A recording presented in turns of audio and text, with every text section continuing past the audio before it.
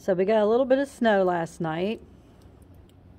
After being almost 60 degrees yesterday, it's 22 today.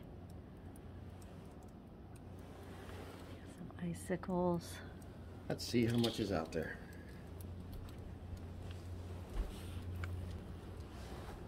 9 inches.